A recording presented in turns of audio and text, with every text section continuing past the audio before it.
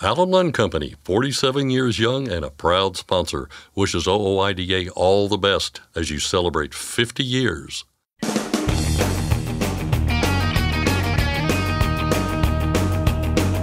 OOIDA, representing America's truckers since 1973, presents Landline Now with your host, Mark Redding.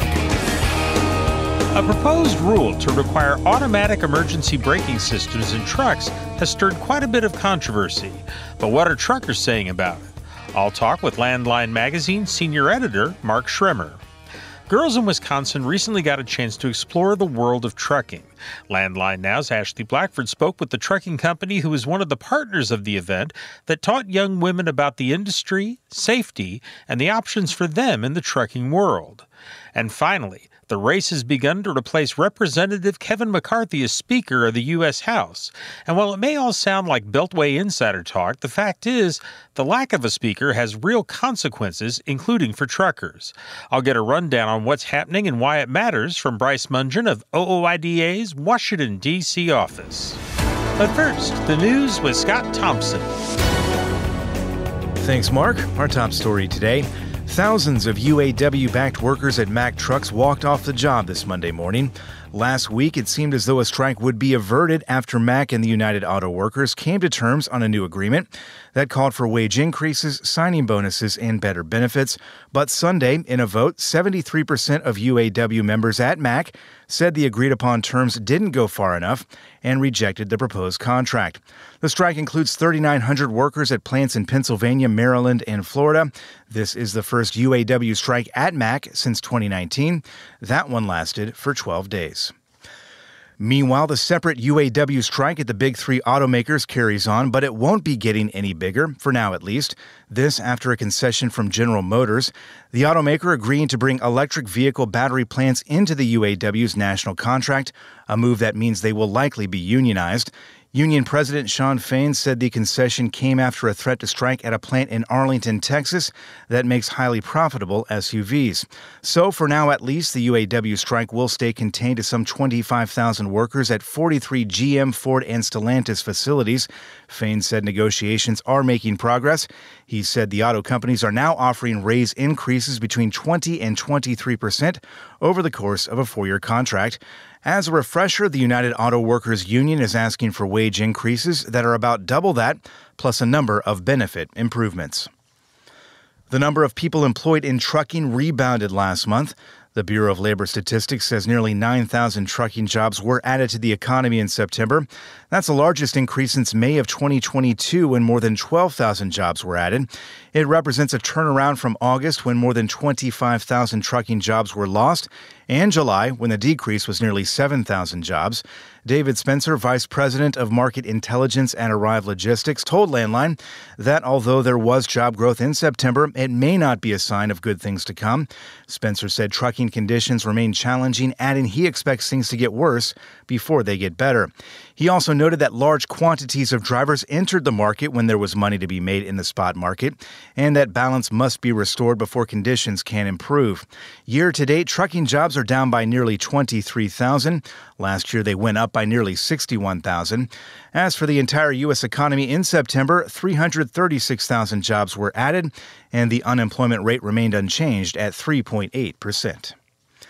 Estes Express Lines now says most of its systems are back up and running following a cyber attack early last week. In a statement, Estes says it never stopped moving freight, all the while acknowledging that operations were affected. The first hint something was wrong coming last Monday in a social media post. The less-than-truckload carrier saying at the time they were experiencing an outage in their core IT infrastructure, which was impacting a number of systems. Further details have not been released, but the company says it's on its way to being fully operational. A new recall alert now in effect for more than 250 Kenworth and Peterbilt trucks. PACCAR says the problem is with the trailer brake release. The timing may be delayed, which can create instability of the trailer and increase the risk of a crash. A select number of trucks are impacted. They include certain 2021 through 2024 Kenworth T280 and T380 trucks, certain Peterbilt 548 and 536 trucks, model years 2020 through 2024, model year 2024 Peterbilt 537s, and model year 2020 through 2024 Kenworth T480 80 trucks. Dealers will replace the fittings and hoses in the affected valves free of charge. Owner notification letters are set to go out near the end of November. If you have a question or concern in the meantime, contact the Kenworth or Peterbilt customer service lines. The trial against two organizers of Canada's Freedom Convoy protest is set to start back up this Wednesday. Chris Barber and Tamara Leach are facing charges of mischief and counseling others to commit offenses such as mischief and intimidation, all in connection to the protests that overwhelmed downtown Ottawa for about 3 weeks in early 2022. The protests centered on COVID-19 mandates. The trial of Barber and Leach began last month and was expected to last 16 days, but has already exceeded that. Tragedy in south-central Oklahoma last week when a dump truck driver trainee was killed after getting caught in the crossfire of a police shootout. Authorities say it started with a Cleveland County Sheriff's deputy trying to stop a car along I-35. The driver took off, starting a chase that ended when the deputy conducted a tactical vehicle maneuver. The suspect and deputy exchanged fire. One of those bullets hit the deputy in the chin. Another struck Gwan Frierson, who was in the passenger seat of a dump truck. He was killed. An investigation will determine who fired the shot that did kill him. The deputy is expected to make a full recovery. The driver of the dump truck wasn't hurt. The suspect fled and is still on the run. A Pennsylvania-based trucking company is off the hook in a disability discrimination lawsuit. Smith Transport was sued by former employee Craig Smith, who said the company did not accommodate his allergy to cigarette smoke, which caused him to have severe migraines and blurred vision. Smith said he was forced to drive in company trucks for extended periods of time while coworkers smoked cigarettes inside the vehicle. And while he complained to management and also filed a complaint with the Pennsylvania Department of Health, Smith said the pleas fell on deaf ears. He quit and moved, then later filed a lawsuit. But according to the court opinion, reasonable accommodations were in fact made by Smith Transport. The court granted Smith Transport its motion for summary judgment, essentially closing the case. Local officials in West Virginia are calling on the state to install a runaway truck ramp following a recent crash that could have ended much worse. It happened last week on Route 33 in Pendleton County. Officials telling 5 News that a semi was traveling east when it lost its brakes, plowed through a construction zone, hit 2 pieces of construction equipment, and narrowly missed a line of vehicles stopped at a stoplight. The emergency services coordinator for Pendleton County told the local news station that the incident was very close to being a mass casualty event. The truck driver was taken to the hospital, but there's been no update on his condition. There are no runaway truck ramps in the area of the crash. Officials say they hope to meet with West Virginia Governor Jim Justice soon to talk about adding some of those, along with other safety features. And finally, Travel Centers of America has snatched up a New Mexico travel center. TA says it's acquired Russell's Truck and Travel Center, which is located off Interstate 40 in Glen Rio. This is according to the Quay County Sun. It recently spoke with the director of operations for Russell's, who told the paper that the family-owned travel center will keep its name for the next 3 years. The free classic car and memorabilia museum located on site will stay open for at least 5 years, with donations going to local food banks. This new deal follows another a few months back when TA bought the Russell's location in Springer, New Mexico. That's Landline Now News for today. I'm Scott Thompson. Thanks, Scott. November 6th through the 12th are the dates this year for the Truckers for Troops campaign. All that week, if you join OOIDA or renew your membership, 10% of that money will go into a fund to send care packages to U.S. troops overseas and to help homeless veterans through the Veterans Community Project. And OOIDA will match that money dollar for dollar. Next, I'll get the latest on automatic emergency braking from Landline Magazine's Mark Schremer. Ashley Blackford reports on a Girl Scout trip to a trucking company. And we'll hear from Bryce Mungen of OOIDA's Washington, D.C. office. We'll be back in a moment. I'm Mark Reddick, and this is Landline Now. Thanks for listening. Be sure to like and subscribe. If you want more content, go to landline.media to get updated news, information, and archived editions of our show. Once again, that's landline.media. Control your toll costs and eliminate tolling headaches with Prepass Tolls. Prepass Tolls means toll volume discounts. Just one invoice for all tolls and fewer violations. Call 877-878-5970 or go to prepass.com. Attention all truckers, Dean Michael, the tax doctor here. I want to talk to you about those dreaded tax problems. I know you want to keep on trucking and not even think about them, but let's face it, they're not going away all on their own. You need professional help. I've been helping truckers put their tax problems in the rearview mirror for years. I can help you too. Call me now for a free consultation at 888-557-4020 or go to mytaxhelpmd.com. It's like I always say, keep your eyes on the road, I'll keep mine on the IRS. 888-557-4020. It's tested and proven. Burn 2.1% less fuel when you balance all wheel ends with Centromatic. Call 800-523-8473 to get the OOIDA discount. Landline Now. Welcome back. Two federal agencies have proposed requiring automatic emergency braking systems in large trucks. Senior editor Mark Schremer covered the topic in the most recent issue of Landline magazine, and he's on the line with me now to discuss the topic. Well, first of all, tell us the story of Carrie Moore. It involves this technology and her experience with it. Walk us through, if you will, what happened to her. Yeah, so I guess I'll kind of start from the beginning with Carrie. When this rulemaking came out, there was about more than 1,000 comments that came through, and I was reading a lot of them that came from truck drivers, and we were hearing kind of over and over from drivers about false activations and different issues that drivers were having with the technology. They're basically saying this technology isn't ready.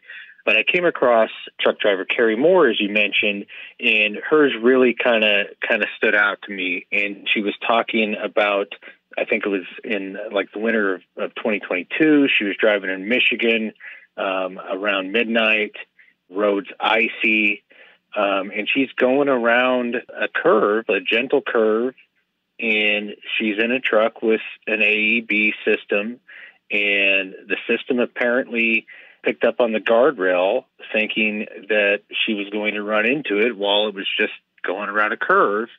And so it apparently, according to Carrie, did a full activation on the brakes. And as you would imagine, on ice, on that type of situation, it just kind of skid, started to lose control, thought she was going to go into a median.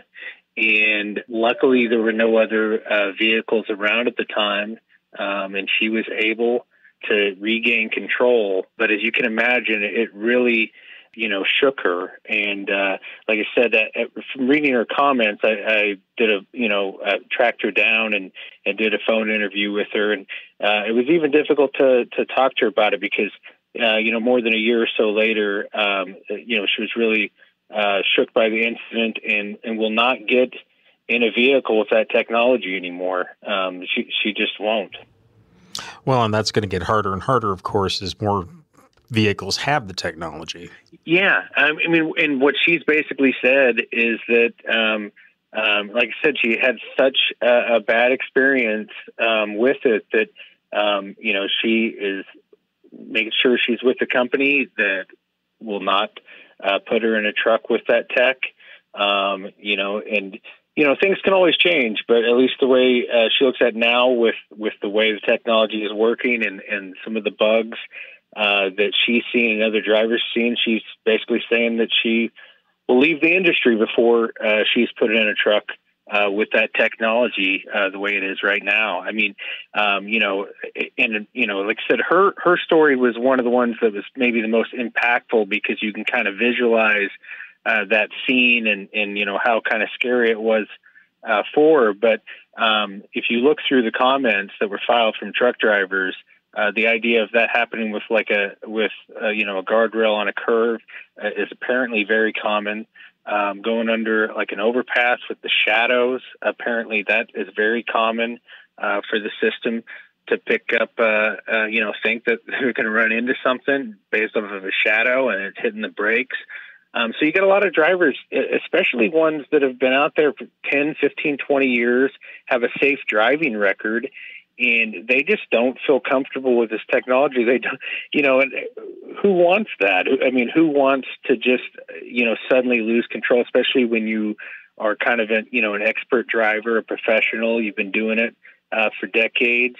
You've been doing it safely, and now there's something out there, technology that kind of takes the control out of your hands. So a lot of them feel uncomfortable with it, and like I said, I can understand. And technology doesn't seem to know, when it's icy and when the conditions are, are really dangerous for that sort of thing.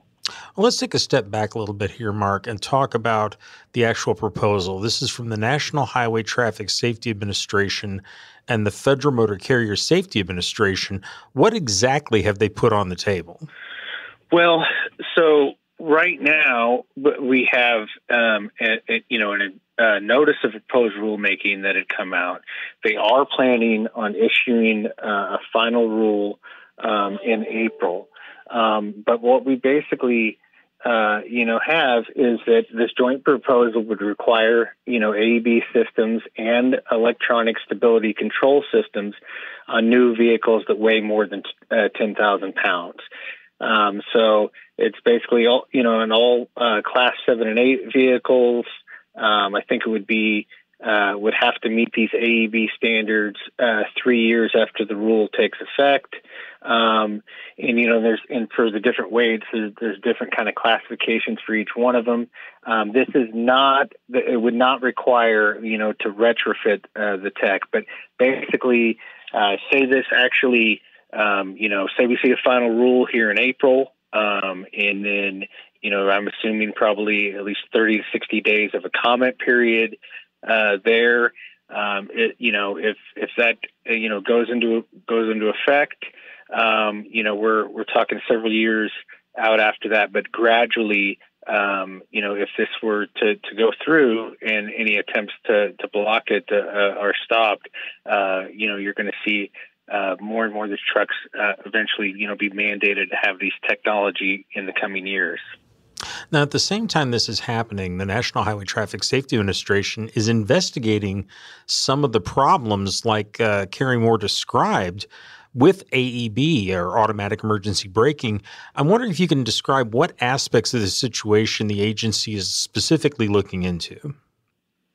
Yeah, so on this report that came out earlier this year, they are looking into the false automatic braking, that same thing that we've just been kind of talking about on certain Freightliner and Western Star trucks.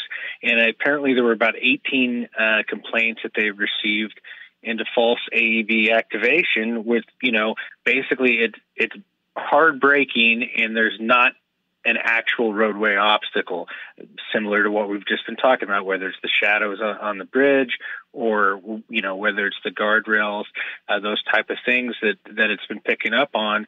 And that's what's really kind of interesting about this, that the announcement of that investigation, I think, came out within weeks before they announced this joint proposal from NHTSA and FMCSA. So the timing is just very peculiar, that you would be all in on a mandate, because, I've talked to drivers, especially younger drivers, who actually are more than fine with AEB technology being on their trucks and that type of thing. I have talked to a few like that, but this is calling for a mandate. This isn't calling for everybody to make their own business decisions and decide whether or not that they think it's safe or whether their drivers feel comfortable with it.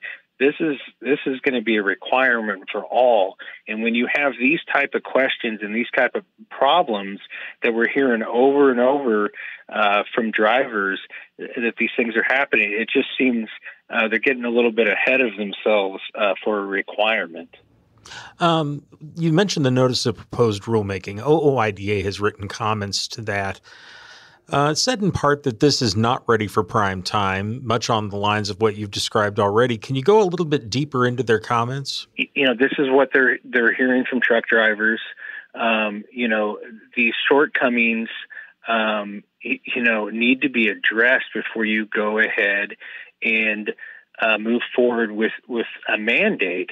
And the other part of this, now, in fairness to the agencies here, NHTSA and FMCSA, we should probably back up a little bit and say, this was included, or, Congress had in there in the 2021 infrastructure law for them to move forward on this. But also, OIDA in their comments does point out that part of the things that Congress asked for was also to, reach out to the trucking industry and that type of thing, and get more comments to figure out, okay, if this sort of thing was ready. And they really kind of failed to do some of those steps, and kind of just kind of hit the button down. We're just going to move forward as fast as we can to get this implemented and get this through. I mean, when you look at it, this comment period just ended recently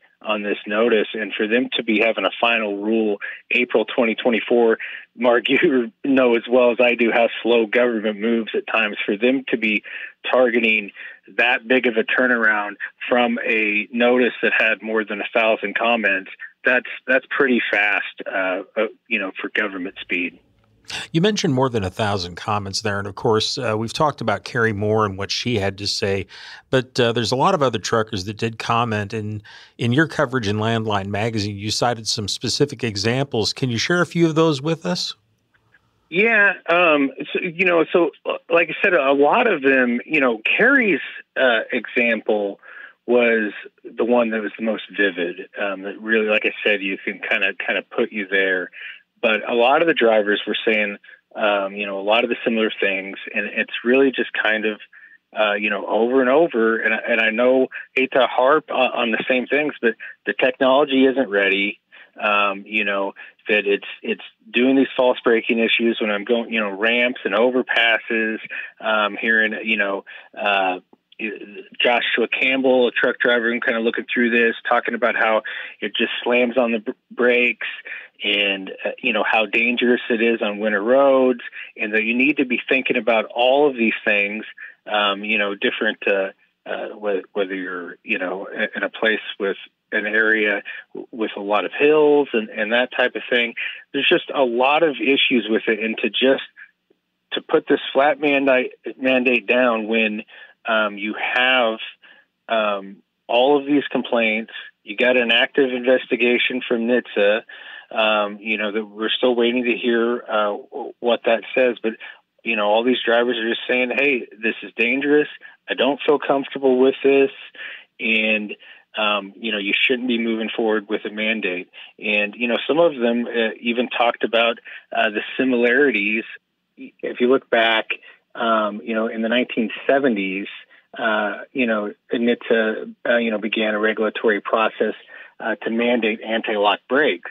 And that's the sort of thing that, now, everybody, analog brakes are a common thing on all vehicles and that type of thing. But at the time that it was in the 1970s, when they first went forward with a mandate, there were a lot of problems. And, the story that I have in the October issue of Landline magazine kind of details a little bit of some of the things that came out in the New York Times in the 1970s, and they had to roll things back, until the technology was actually ready. And so, several drivers that have been around for decades kind of mentioned that as well. And they feel like this is something, that they're just same type of deal. Like, okay, we got a technology that's great in theory. When I said talking to Carrie Moore, she goes, if it worked perfectly, she'd love to have it on her truck. And that's the way I think most of the people have. But what we're having is we know the problems exist, and we have this idea, wouldn't this be great if it worked? But we're kind of, right now they seem to be ignoring the fact that it doesn't work perfectly. When they get there, that I think, every driver would love to have that, backup to protect them and to protect others. Okay. Well, Mark, thank you very much for all the information. All right. Thanks a lot. That was Landline Magazine senior editor Mark Schremer talking about his coverage of automatic emergency braking in the most recent issue of the magazine. You can read his coverage at the website landline.media. Landline Now will be back in a moment.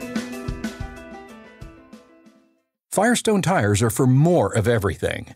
More miles for every tire dollar, and more confidence in your fleet. At Firestone, we help fleets save with dependable value. Find your local Firestone dealer today at firestonetire.com/dealer. Ready to make more money? use a better load board. For a limited time, get 50% off TruckStop Load Board Pro. Just go to truckstop.com/go and enter promo code READY2023 when you purchase Load Board Pro. When it's time to overhaul your truck engine, help protect it by insisting on a genuine Vibertech TVD crankshaft damper. Heavy duty, absolute premium quality, and they're made right here in the USA. Find a dealer at vibertechtvd.com. Landline Now, welcome back. Nearly 100 local Girl Scouts explored careers in the trucking industry and STEM today. A recent event in Wisconsin gave a group of Girl Scouts a chance to learn about trucks and what a career in trucking could look like. Kate Whitman is the Marketing and Communications Manager for Paper Transport, one of the partners of the event. She joins me now. Kate, tell me more about the event and what you did. Sure. We had a really great opportunity. Michelin Tires, they reached out to us, probably around May or so, and said, hey, we really wanted to see if you guys would like to partner up with us to create an event where Girl Scouts could get their patches for like women in trucking. And so that led to this really great big event that we just hosted this Saturday, where we invited over 100 girls to come on down and go through about 6 stations to learn about different aspects of trucking, including anywhere from, the pre-trip inspections, life on the road, get into the inside of a truck, speak with 2 of our truck drivers, as well as one of our former drivers who she has moved into the office. She went into recruitment, and now she's in our extended coordinations. And they also got an opportunity to play a couple of different supply chain games with Christina Depre, who is our intermodal director. And she created a really fun game where they got 12-sided die, and for whatever value that they rolled on the die, you might have a traffic jam or whatever. And the idea is that you had to get freight from point A to point B, and you need to get it to it on time. And so really to kind of get around with the idea of the different planning and all those logistics within transportation. So it's much more than just, saying, hey, your only career path really here is being a truck driver. There's so many roles that play into it.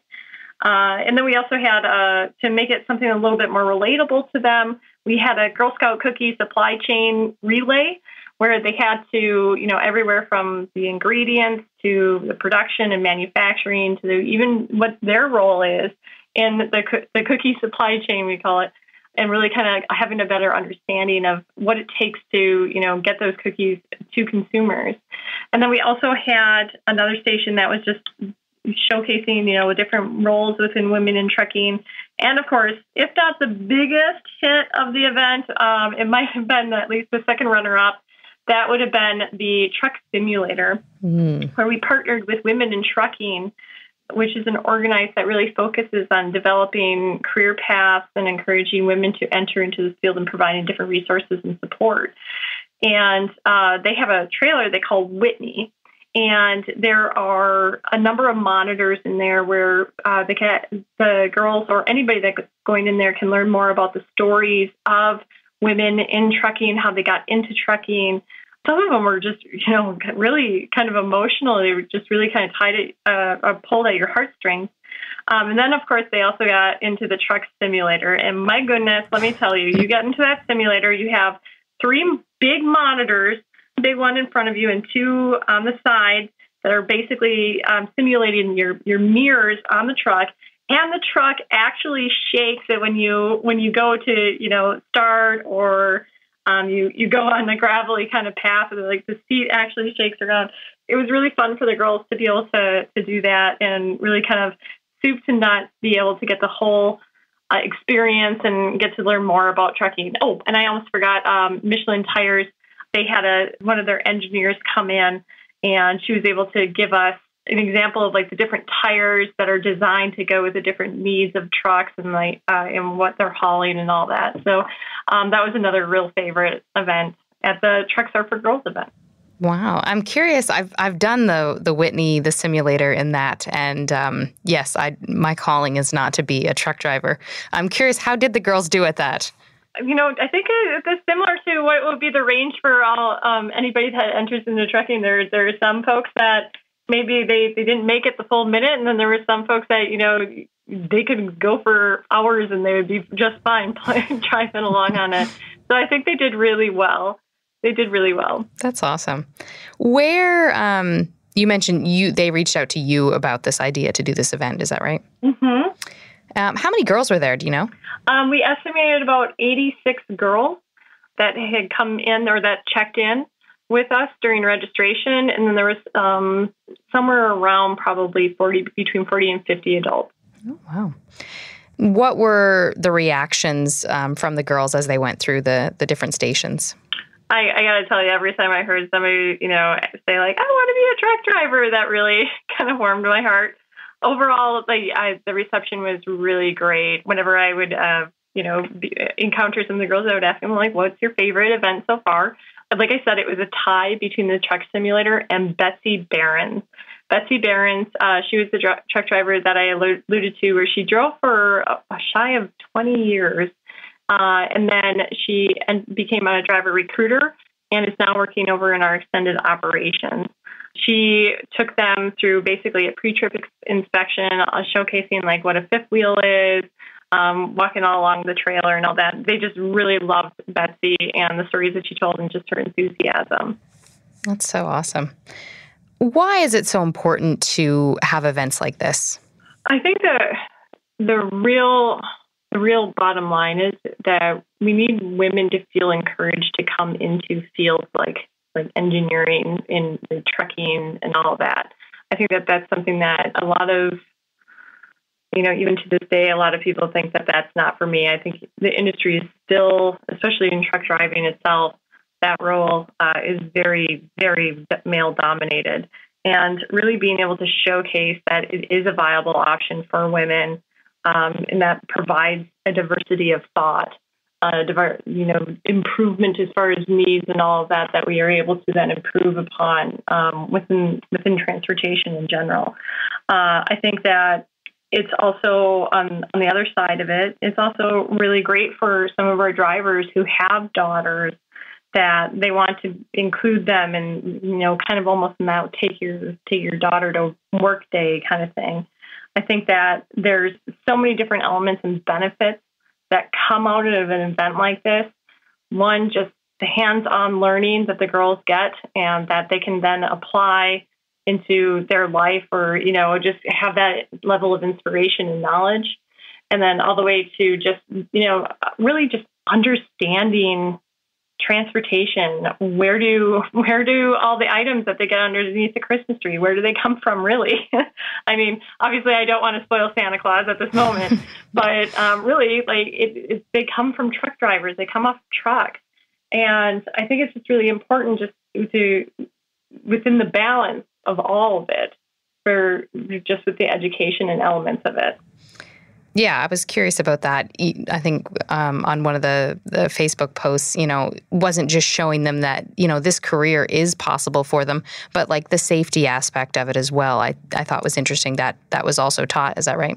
Absolutely. Everything from one of the things that we really wanted to make sure is that in the truck demo area is we wanted to be able to provide them with some similar aspects of what applies in the trucking field also applies to their parents' vehicles. And so in particular, tire pressure. A lot of people, especially this time of year, I'm not sure where you're located, but for us, we're headquartered in Green Bay, Wisconsin. And this time of year, your tire pressure, it fluctuates just based off of the temperature outside and all of that. And a lot of people don't pay attention well enough to their tire pressure. And underinflated tires can be disastrous on the road for not only your safety, but for the drivers that are around you. And so we showed them how they can detect whether tire pressure is low, and different methods that they're able to take with that, and really what it means to be a safe driver in that space. Also within just the truck simulator. You have to watch your blind spots. You have to be careful for and aware of everything that is around you. Otherwise, it's really difficult for you to become a safe driver and to be able to enter on the road. And so I think that really opened up their eyes a lot to more than, it is much more than, in cars these days, it's just a push of a button as opposed to, turning the key. But it is so much more than just, getting in the vehicle and going. You really do need to be aware of your surroundings and be safe. How old were the girls? Oh, they ranged everywhere from, I think, pre-K to, I think the oldest was a freshman in high school. Oh, wow. So they're very wide range, I believe from daisies to senior. And I'm curious, this was obviously probably very beneficial to the girls. How is this beneficial to paper transport? Well, I think it really brought a sense of pride for a lot of our team members who were participating into the event. A lot of the women that were that worked over in Green Bay, just seeing that like if you saw the Whitney trailer, it's just really awesome to have this big, basically billboard on the side of a trailer. That it's a strong woman, and having that representation, I think there was a lot of sense of pride that we were providing this. I think it also really helps with just letting the community know that we're here and that we are a community-based employer, and we're trying to provide more support and activities that support the community. And that might be anywhere from education-based programs to activities at various events within the community. We also do a number of charity-based programs. Right now, we're doing one that's based on assisting people who need money and laundry detergent and whatnot at laundromats in the local area. And so we have a fundraiser that's going on with that right now. But like I said, for paper transport, it's really about community and, really providing that support within the community. And what do you hope all the girls took away from the event? I hope that they took away that trucking's pretty cool. That there are a lot of different opportunities in this world. And as much as I think that there could be a possibility and a sheer chance that they all become YouTube stars, I'm not terribly optimistic, but that transportation, supply chain, it is a viable option, and it's something that is a really diverse field. And I think that anybody can really find something that they love within it. All right. Yeah, I think I like what you said, just to show them that it's not just driving the truck, but how there's so many other facets to the industry. You mentioned that was something that was kind of taught through at this event. Is that right? Right. From all the women that we had at the event, we all participated in some facet of the supply chain, whether it was from Michelin Tires and the tire engineer to obviously salespeople, marketing people, planners. We had our director of intermodal. She facilitates all the train partnership and maneuvers. So I think that, and then of course our drivers. I think that there's just so much more to trucking than people really, when they just think of trucking, they think just the truck. And there's so much more to the people behind this industry. Do you think the girls enjoyed the event? So the girls, they really were excited at the end of the event. They got a STEM badge based off of their learning level. And they also got their I Love Trucking patches, and they're all pretty excited to put them on their vest.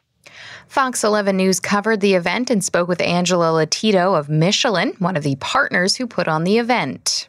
This event's so great for young girls because, when you're growing up, you don't always see other women in these roles, and it's a great opportunity for them to see other women doing something that they don't always think a woman can do, and it really opens their mind growing up to all the things that they can be. For Landline Now, I'm Ashley Blackford. Stay tuned for more after this. Since you started, what you've loved about trucking is the freedom. Heading out on your favorite route, a good driving song, and thinking about truck insurance. Well, maybe not that last one, That's why we're here. At OOIDA, we have a full range of truck insurance products, expert advice, and great customer service, helping you get the right coverage for your operation. Go to OOIDA.com because your job is to drive. Our job is to help with everything else. Landline Now, welcome back. The race has begun to replace Representative Kevin McCarthy as Speaker of the House. And while it may all sound like Beltway insider talk, the fact is the lack of a speaker has real consequences, including for truckers. Here with a rundown of what's happening and why it matters is Bryce Mungin of OOIDA's Washington, D.C. office. Bryce, how are you doing? I'm good, Mark. How about yourself? Very well. I wonder if we can kind of start by reviewing the situation and what happened up until now that brought us to this point. Yeah, so last week, kind of a few different issues came to a head in the House of Representatives, and really what happened was a group of Republicans moved to declare that the Speaker's chair be vacant, basically. So voted to remove Speaker Kevin McCarthy from his position. And that was possible because of the tight margins that Republicans had in the House, basically with a very small majority. It doesn't take a whole lot of discontent from within your conference to move to remove the Speaker. So now that that's happened, we have all these questions swirling around about what happens next. So last week, basically after the Speaker was removed, the House moved to a recess, and they've been talking since then about what their next steps might be. So where are we exactly in terms of their process for finding a new Speaker? I mean, have they gotten ready to vote? Are they meeting? Are they discussing? Yeah, it's kind of all those things, and there's really not a lot of hard and firm answers. What we saw in the immediate aftermath of the Speaker being removed was members moving behind the scenes to try and position themselves to be the next Speaker. So you have a lot of internal conversations, a lot of member-to-member conversations about who's going to be the next Speaker. We saw a few names pop up, and some surprising, some not as surprising, but Congressman Steve Scalise from Louisiana, who is currently behind or was behind Speaker McCarthy in the leadership order, has floated his name and is seen as one of the top contenders for the position. But also Congressman Jim Jordan from Ohio, influential member who previously led the Freedom Caucus, has also announced that he's interested in the speakership. So right now they're trying to coalesce their support. The plan as it stands right now is their members are planning to have some internal conversations today on Monday. Tomorrow on Tuesday they're supposed to have a candidate forum, and then Wednesday they could start voting. But really, until any member is confident that they will have a majority of the votes on the House floor, I don't think we'll go and see them vote on the House floor. So we'll see, but this may drag on for a little while here. The Washington Post reported that McCarthy himself said he would return as Speaker if asked. How likely is that? I mean, I think that is pretty outside, pretty unlikely to happen, especially because I don't see any indication that those members who voted to remove him from office are going to change their votes. And absent those members changing their mind, or absent Democrats announcing that they want to support Kevin McCarthy for Speaker, I don't see how he would be able to pick those votes up. But I will say, I don't want to rule anything out over the past few years here. I think a lot of the times when you can kind of dismiss something or it's seen as really unlikely, then it does happen. It should at least teach us well enough to not completely dismiss anything.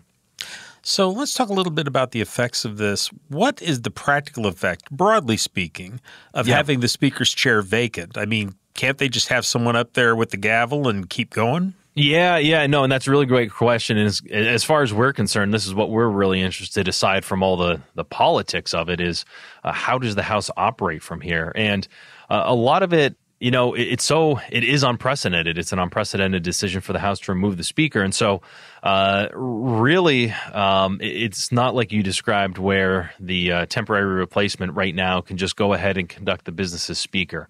The rules, at least as members are interpreting them right now, don't allow him to do that. So the House has to come to a decision on how they want to proceed, and we haven't seen anything that they've done so. So really the cleanest way to do this is to elect a new Speaker.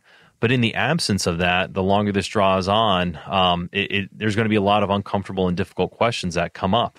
The House is going to decide, will we consider any legislation? Will we consider any funding bills? So a lot of this is going to play out day by day, I think. So there's a lot of things going on in the House of interest to truck drivers. Some bills we are waiting to see introduced, some bills that have already been introduced that we're hoping to get passed. Let's talk about the ones that have already been introduced that are in the House. Does this hold them up, and what is being held up?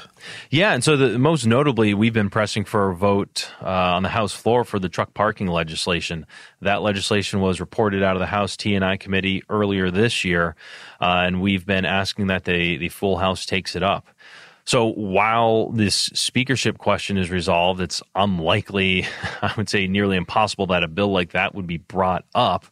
And the challenge is the longer this goes on, the less time there is to consider a bill like that. Because the other issues that need to be resolved are, keeping the government funded and keeping the government open. The Congress and the president avoided a shutdown, but now they are still facing another funding deadline in about 40 days. So that's the most pressing issue they're going to face. So, the first thing they have to do is, figure out who's going to be the next speaker. How are these appropriations bills going to be handled? And then only after that are they even going to move on to some of the business that they'd like to consider. And some of the other issues we are watching are in those funding bills. Certainly the appropriations bill for the for DOT is something we're watching. Recently, we've seen some funding come through on parking projects. There's also in the transportation funding bill, there's a prohibition on moving forward with a speed limiter mandate. That's obviously something we'd like to see signed into law. So as long as these other questions about the speakership are out there, Congress's attention and their time are going to be taken up with that. Once they do elect a speaker, what does it matter who holds that chair? Is there a real difference in terms of legislation we would see depending on whether it's Congressman Scalise, Congressman Jordan, or someone we haven't heard of yet? Yeah, I think the answer is yes, and I think you see that play out in how different factions or different parts of the Republican Party are considering who they want to be Speaker. I think you have members who are described as more centrist or more moderate. They view Congressman Jordan more skeptically because he came into the House as a more conservative member, using tactics that pressured leadership. The Freedom Caucus previously forced out another speaker, John Boehner, a number of years back. So I think more moderate members are wary that Jordan's speakership might be more difficult to navigate. On the flip side, you have members who are more conservative who view someone like Congressman Scalise as already part of the leadership structure, as potentially closer to former Speaker McCarthy. So they're more skeptical of him. And again, given that any member is going to need to get about 218 votes, it's difficult right now to see how that's going to happen quickly. We just have a few seconds left. What happens if this remains vacant for an extended period of time? Yeah, they're going to have to figure something out. And in a lot of ways, it's difficult to say, but in some other ways, if a majority of the House decides they want to move on something, more or less they can do it. So if they want to empower the temporary speaker to do something, it seems like they could be able to do that. So sooner or later, they're going to need to do it. They're going to need to come to some sort of agreement. Okay, well, Bryce, we've run out of time, but thank you very much for the information. Yes, thank you.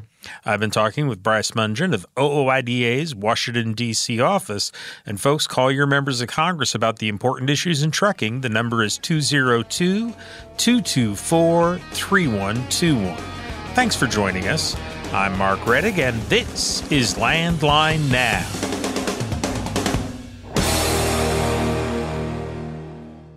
Thanks for listening. Be sure to like and subscribe.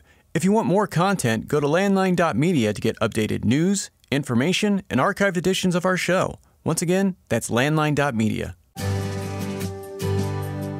I'm a dad, a son, a husband, wife. I'm a writer, photographer. I farm. I'm a veteran. I love old cars, fishing, my kids, Chrome. And I am a professional truck driver. And together we are OOIDA. OOIDA was founded by truckers to stand up and speak on behalf of truckers. We've done that by combining the individual voices of our members into a single, powerful voice. Protecting your interests, defending your rights. Join us! Make your voice heard. Join OOIDA, the Owner-Operator Independent Drivers Association. Call 1-800-444-5791 or visit OOIDA.com.